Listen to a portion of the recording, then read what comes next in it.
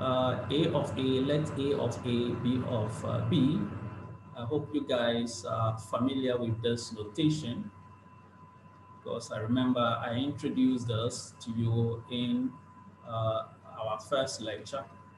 Okay, I talked about this notation. A of A is about the position. So this is a notation we use for both the position, okay, vector and the points.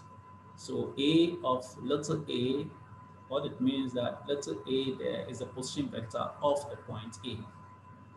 So there's a theorem. It says let A of A, B of B, okay, be two distinct points. And let C of C be a point on the line AB such that the absolute value or the length of the vector AC is to the length of the vector CB is equal to mu is to lambda. Okay, so given this, okay, then C, the position vector of C in this equation, okay, is equal to this expression, lambda A plus mu B, okay, lambda, the position vector of the point A, plus mu, the position vector of the point B over the sum of this scalars in the ratio. So C is thus provided the point C divides AB internally in the ratio mu is to lambda. And it is thus, okay, C is the C in this equation here, okay, is lambda the lambda A, that's lambda the position vector of the point A minus mu, the position vector of B divided by lambda minus mu. Okay, if C divides AB externally in the ratio mu is to lambda. So what this theorem is saying here is that if C divides AB internally in the ratio mu is to lambda, such that, okay, this equation holds, okay, then C, the position vector of this point C that divides the line segment AB in a ratio lambda, mu is to lambda is thus. And if C divides AB externally in a ratio mu is to lambda, such that this, okay, equation holds, then the position vector of this point C here, okay, is thus lambda A minus mu B over lambda minus mu. So we want to prove this. Okay, so we start with the internal division. So here we assume that the given point, the point C, okay, divides the given line segment internally in a ratio mu is to lambda. In a ratio mu is to lambda. Now I want to differentiate between internal division and external division here, even though we are considering internal division. Now for internal division, okay, the point that divides the line segment is located, okay, between the 2 points that define the line. Here the point A and B, okay, define the line AB. So C is located between A and B. C is on the line, okay, AB. That is for the internal division. Internal division, the point that divides the line, okay, lies between the 2 points that define the line. So this is for internal division. Now, for external division, okay, the points that divides the line is located outside the line segment. For instance, if C divides this line externally, of course, I'll talk about external. I have the diagram on my next slide. So, okay, if C divides AB externally, okay, in a ratio mu is to lambda, then we do not expect C to be between A and B, but C should be outside A and B. So C here can be on the right side of B. So in that case, we say C lies on A, B produce. Okay, lies on the extension of the line. Okay, so lies on A, B produce. Or this C lies, okay, on the left side of A or above A somewhere here. Okay, and there we say C lies on B, A produce. So in that case, we are talking about external division. External division. External division, you don't see the point that divides the line in between between the 2 points that define the line, but the point lies outside the given line segment. Okay, so thus here we are talking about internal division. So there's the line given. So the point that divides the line, okay, lies between the 2 points that define the line A and B. So C divides A, B in a ratio mu is to lambda. So the length of the vector AC is mu, and the length of the vector CB is what? Is lambda. Now we take O to be the reference point of the coordinate system where the points A, B, and C, okay, are. So in that case, we have OA to be the position vector of A, OC to be the position vector of C, and OB to be the position vector of B. I think I explained those in our first lecture, the position vector of a point. So with this as the origin, okay, we have OA to be the position vector of A.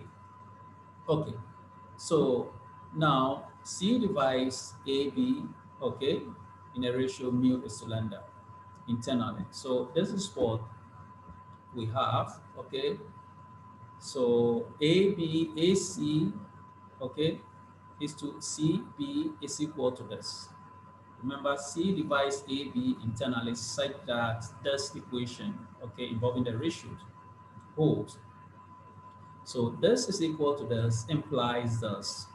Okay, another way of writing this equation involving these ratios is this, okay, involving the fractions, okay. So now we can get rid of these two fractions, the fractions, by just multiplying this way. We call it cross multiplication. So lambda times the absolute value of the vector AC is equal to mu times the absolute value of the vector CB. And if you do that, you have this equation here. Okay, this equation. And this is a scalar equation. Equation involving only the magnitudes or the lengths of the vectors. Okay, so here we have the lengths of these two vectors, okay, equal the length of the vector AC times lambda, the length of the vector CB times mu. So these two, okay, are equal. Now, these are lengths of vectors. So if the lengths of vectors are equal, okay, it doesn't necessarily mean that the vectors, okay, whose lengths are equal, okay, are equal. Okay, unless the directions of the two vectors, okay, whose lengths are equal, okay, are in the same, are equal or are the same. If the directions are the same, then the scalar equation, the equation involving the magnitudes, will give rise to the equation involving the vectors. So we say this equation here, okay, which gives the equality of the lengths of the vectors, okay, implies that the equality implies the equality of the two vectors, okay, because the two vectors have the same direction. So you may recall in our first lecture, okay, under equality of vectors, I made a statement that two vectors, okay, are equal if and only if their magnitudes, okay, are the same, their directions are the same, okay. And if two vectors are equal, okay, their lengths are equal. But if their lengths are equal, it doesn't guarantee that the vectors are equal. The lengths being equal is not a sufficient condition for the vectors to be equal. So the lengths plus the directions, okay, that will give you equality of the vectors. So here, the lengths are here. You cannot do this unless, okay, the directions are the same. So here we know AC and CB, okay, are in the same direction. So this equation implies this. Okay, the scalar equation implies a vector equation because, okay, the two vectors, okay, here have the same direction. This is very important in this proof. This statement, when you write this, you have to give a reason why the scalar, okay, all of a sudden, okay, tends toward a vector equation. Okay, so from here, mm, here now we have vector equation. So this is the C, the position vector of C relative to A in our last lecture, the first lecture, okay, where we found the position vector of B relative to AB, the displacement vector. We wrote that as OB minus OA, or little b minus little a. So the same way here, this is the vector AC, or the displacement vector AC, or the position vector of C relative to A. So this is OC minus OA, and that gives you this. O is a fixed point. We assume O to be the origin of the coordinate system. And then here, okay, remember lambda times that, the scalar multiple of this vector.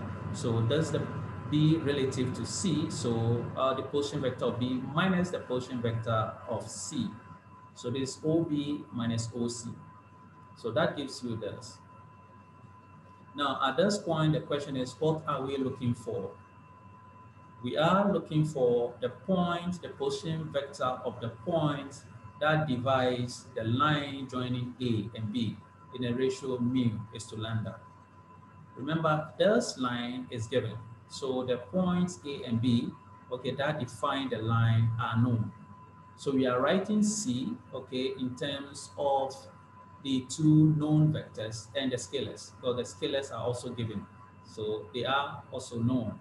So at this point, we are looking for the vector C, the position vector of the point C. So we have to make C the subject here. So we group those terms involving the vector C on one side. And if we do that, we have this equation here. And at this point, we can easily write OC in terms of the position vectors of OB and OA. And that is exactly this. And we can use the small letters, okay, here. So if we use the small letters, then we have C to be equal to lambda A plus mu B over lambda plus mu.